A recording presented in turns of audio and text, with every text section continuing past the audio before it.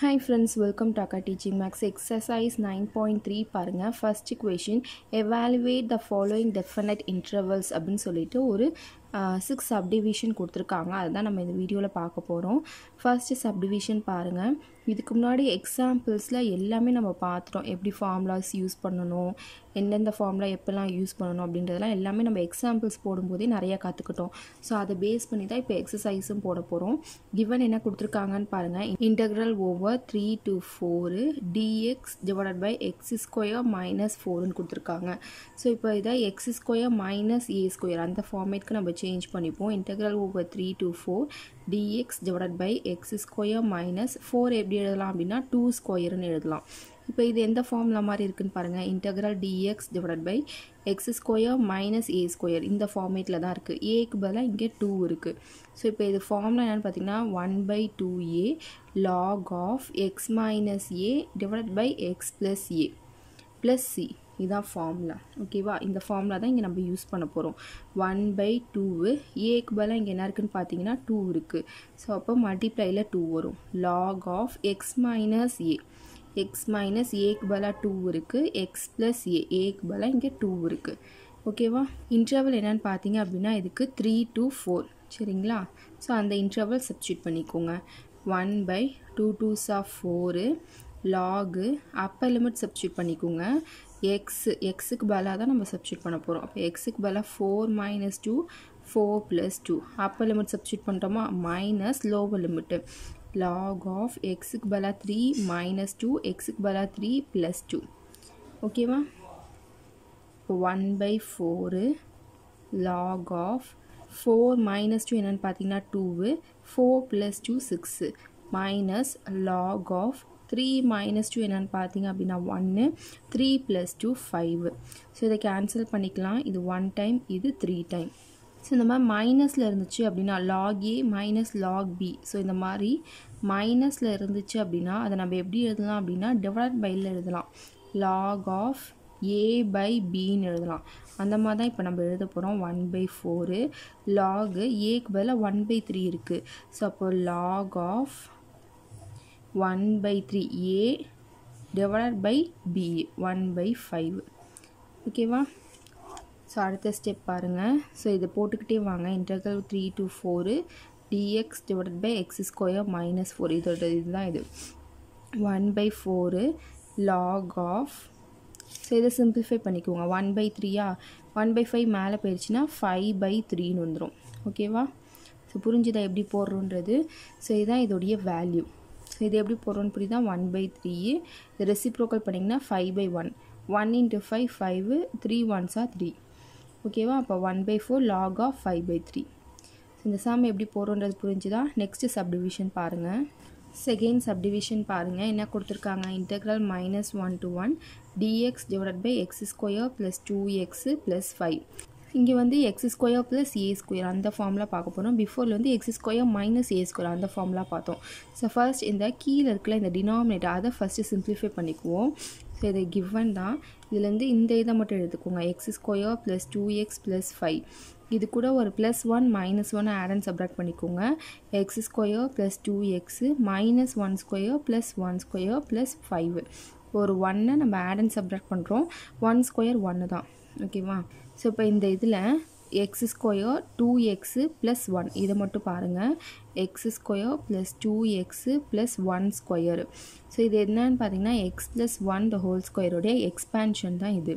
So அப்போது இது எப்படி எழுதிக்கலாம் அப்படின்னா இந்த மூணுத்தையும் ஓகேவா x + 1 the whole ஸ்கொயர்னு எழுதிக்கலாம். -1 1 ஸ்கொயர் 1 தான் + 5 x + 1 the whole ஸ்கொயரு 5 - 1 4 பெரிய நம்பருக்கு ப்ளஸ் சைன் இருக்கனால நான் ப்ளஸ் போட்டுக்கிறேன்.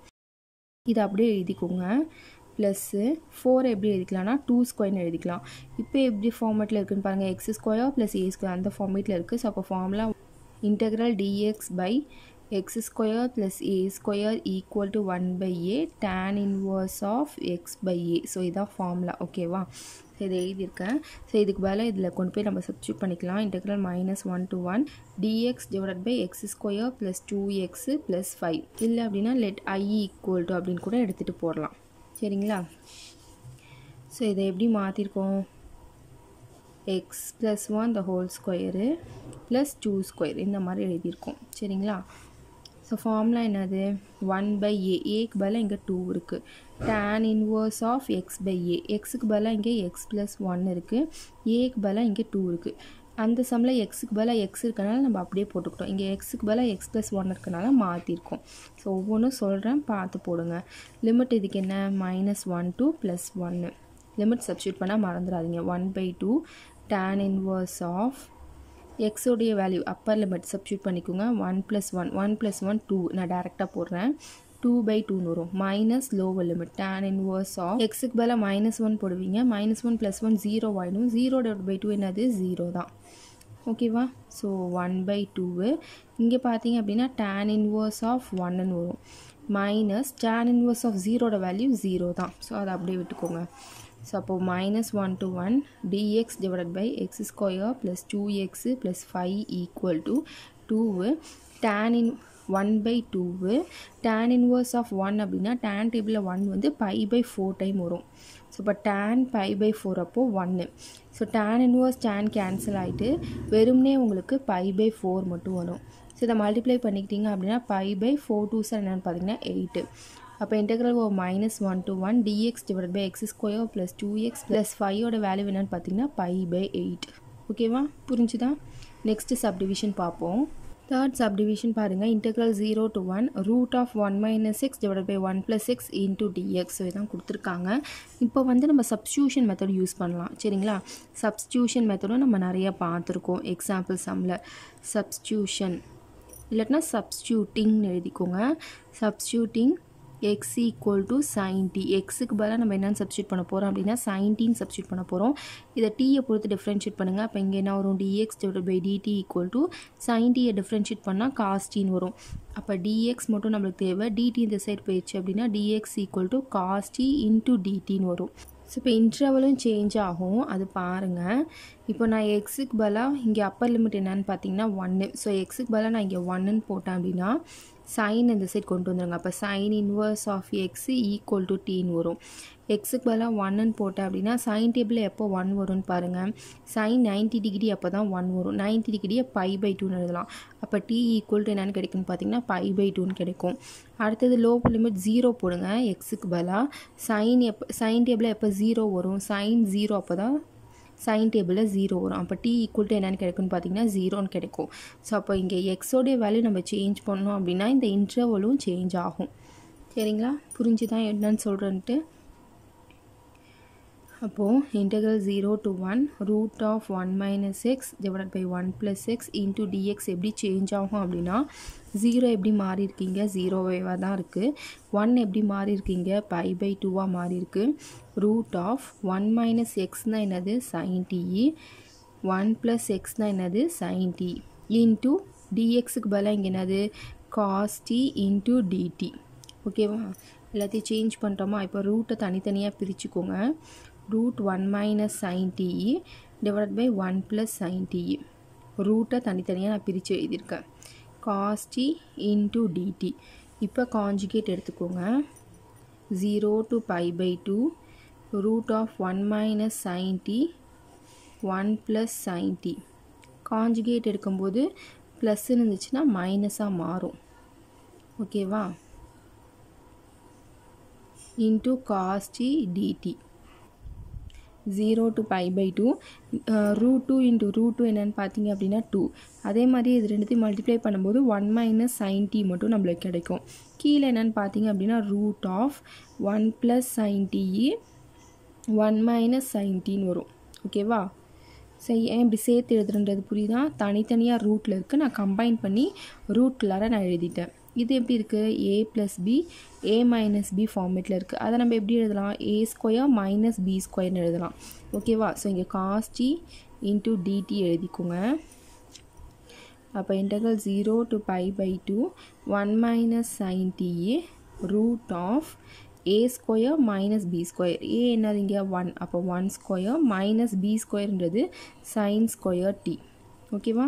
ஸோ இப்போ அகெயின் பார்த்துக்கோங்க ஃபார்முலா 1² - sin² x உடைய ஃபார்முலா என்னென்னு பார்த்தீங்கன்னா cos² x.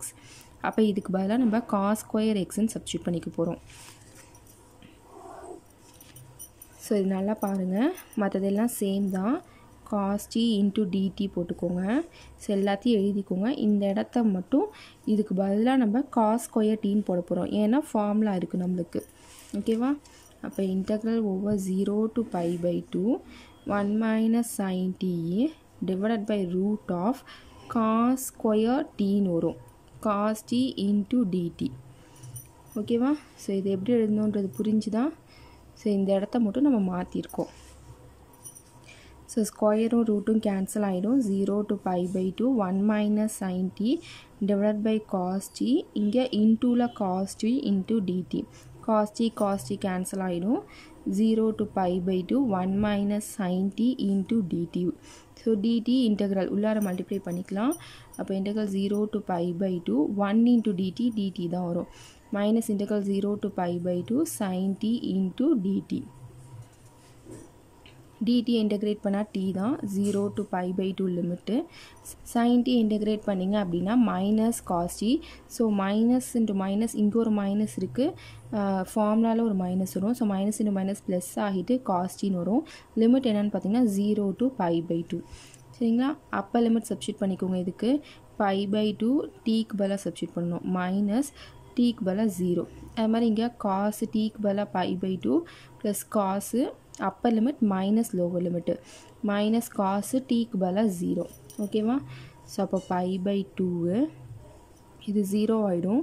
cos pi by 2 value என்னென்னு பார்த்தீங்க அப்படின்னா 0. அப்போ இதுவும் 0 ஆகிடும். cos 0 வேல்யூ என்னென்னு பார்த்தீங்கன்னா 1. ஸோ மைனஸ் இருக்கனால மைனஸ் 1. ஓகேவா? அப்போ integral over 0 to 1 root of 1 minus x divided by 1 plus x into dx உடைய வேல்யூ என்னென்னு பார்த்தீங்கன்னா pi by 2 minus 1. ஸோ ஓகேவா? எப்படி போடுறது புரிஞ்சுதான். ஸோ இதுக்கப்புறம் இருக்க 3 சப்டிவிஷனை பார்ட் 2ல் போடுறேன். ஸோ அதை பாருங்கள் கண்டினியூவஸாக. ஏதாவது டவுட் இருந்துச்சு அப்படின்னா கமெண்ட் செக்ஷனில் கேளுங்க. தேங்க்யூ ஃபார் வாட்சிங்.